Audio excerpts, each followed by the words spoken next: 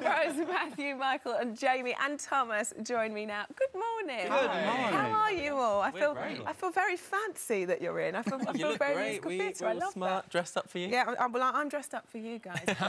So, new album. This is exciting. Tell me a bit about it. What can your fans expect?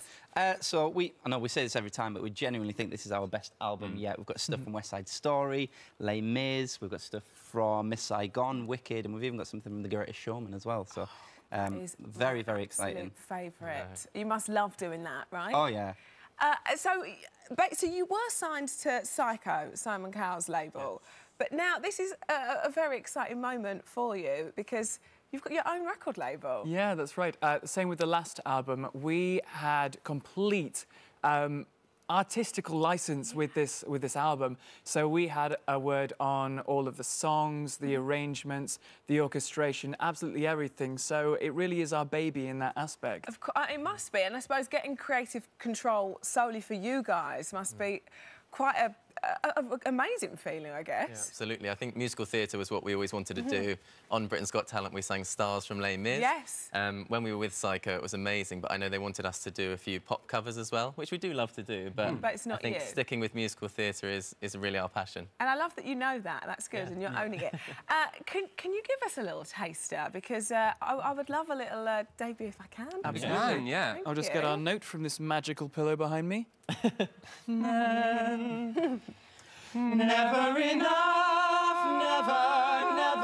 never enough, never enough for me, for me, for me.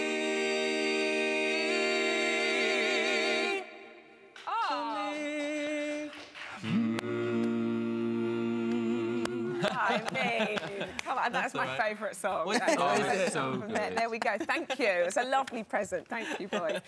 Now, you're going to end the tour next year at the Royal Albert Hall. I mean, talk about a way to end it. It's going to be incredible. We actually did that on our second tour, but the point of this album being Road to the Royal Albert Hall is that it ends in this beautiful, stunning venue. We're going to how many dates? 52. 52. But it's just such an iconic place to perform. That's everyone's dream gig, right? The Royal Albert Hall. And just even saying that it feels special, doesn't it? When you think of all the artists that have performed on that stage, to be able to say that we've done it not only once before on our own and now headlining again, it's going to be insane. Absolutely. Now, what's this about your special ritual? Oh, here we go. So they do this. We didn't do today. Collabro! You didn't do it today. So it's obviously very special to you guys. We've done it now, we've done it now. There you go. It's all going to be OK. But you guys have become very good friends of Sir Cliff. Yeah, we have. It's very showbiz, isn't it? We did a gig about 2 years ago at the Dorchester with Mel C, as you do, and Cliff was there and he was watching, and then suddenly we got a phone call saying, do you guys want... He came to see us afterwards. Right. And then we got a phone call saying, do you want to come on tour with me? And we said, serious? yes. Yes, please. And we've become really good friends. And he was really funny the whole tour. He was, like, taking selfies and videos of himself from the side of the stage when we were singing. And then he comes to our gigs now, doesn't he? He comes to a couple of our things. We did a London residency recently and he came along. It's awesome. He surprises us. He just turns up. That's a real pinch me moment. Because normally acts asked to go on tour with the likes of Sir Cliff. But for him to ring you...